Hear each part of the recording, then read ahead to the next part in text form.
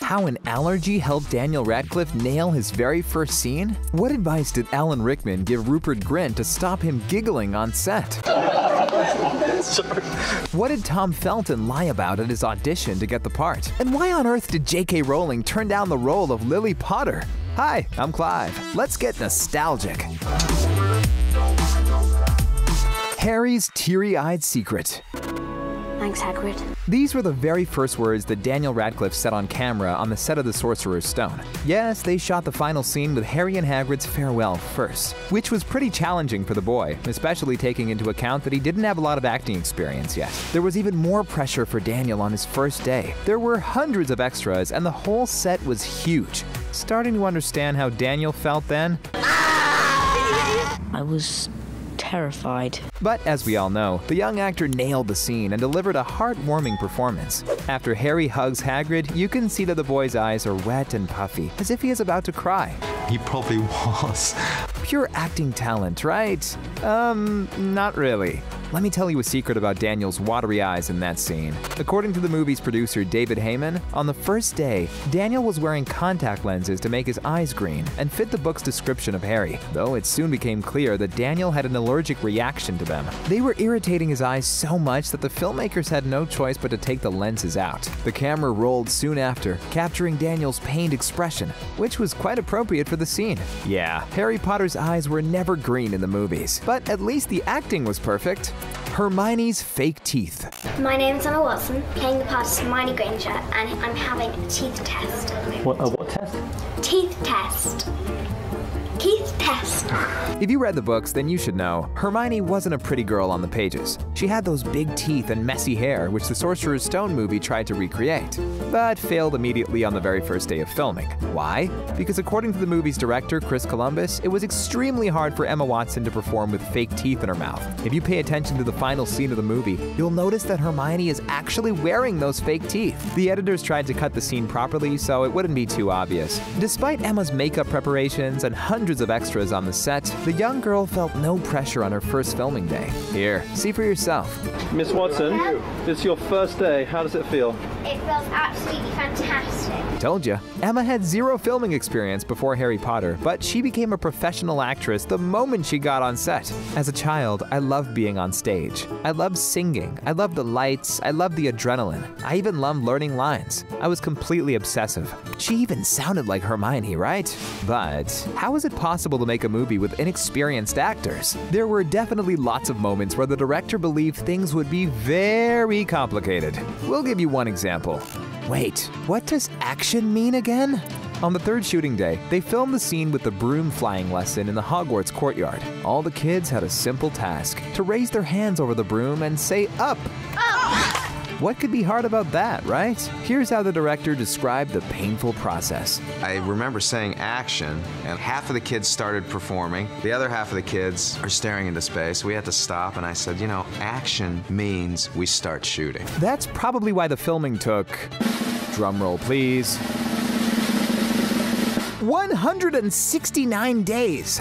Wow. Luckily, the young actors were working with a very experienced director who had previously made great family movies like Home Alone 1 and 2 and Mrs. Doubtfire. So this man already knew how to handle kids on set. For example, do you remember how Neville's broomstick went out of control? Look at his face. He's truly terrified here. How did the director get the inexperienced Matthew Lewis to perform such a hard scene so well? Oh, it's easy. He just put the poor kid in the air for real.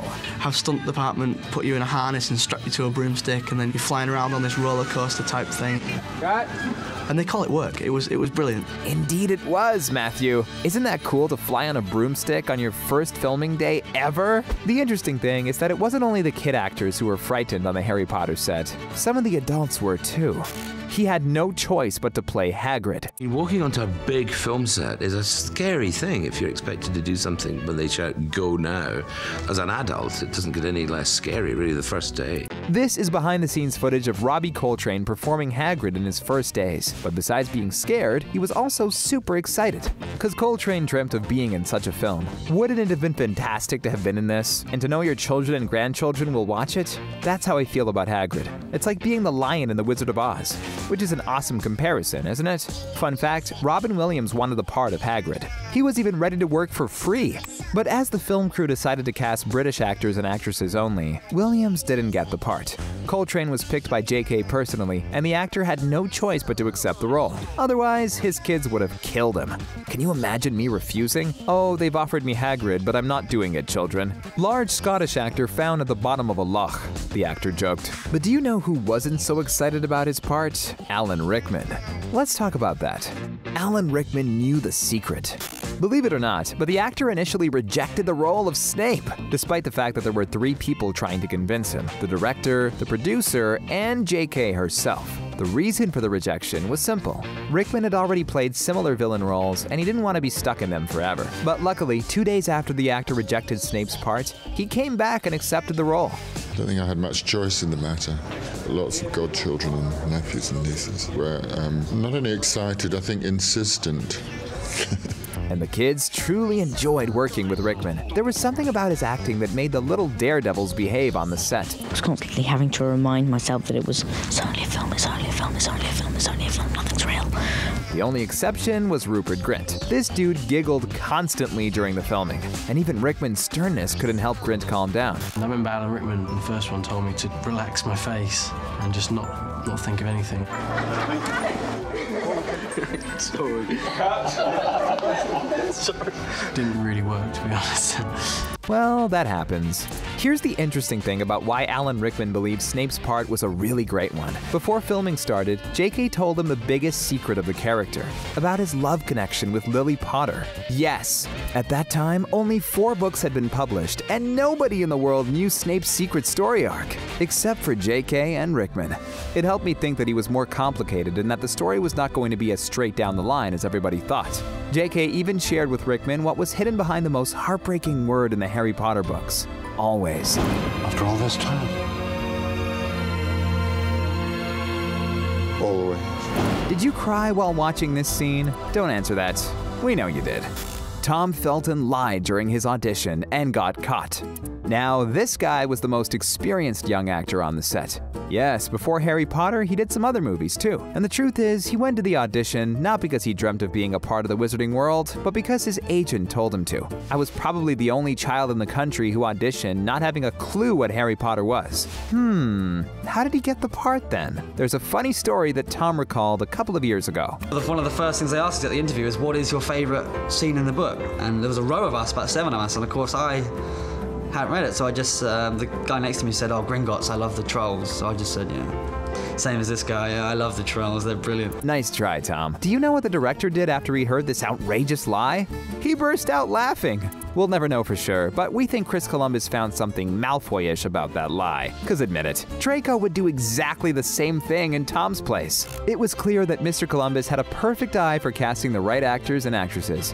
He created an unforgettable atmosphere on set, and raised an army of inexperienced artists. But there was one person who didn't believe in her acting skills at all, no matter how hard Columbus pushed her to star in the movie. It was the genius J.K. Rowling. Yes, they asked her to play Harry Potter's mother, Lily, which could have been the greatest cameo of all in the history of cinema, cause J.K. is indeed Potter's mother. But the author was very adamant and she rejected the part, saying, I really am not cut out to be an actress, even one who just has to stand there and wave. I would have messed it up somehow. Oh, come on, JK. That was the easiest part of all. Though there are people who are super uncomfortable with being in front of the camera. For the hardcore Harry Potter fans, we have more videos to discover. Check them out on our channel. Thanks for watching, and take care.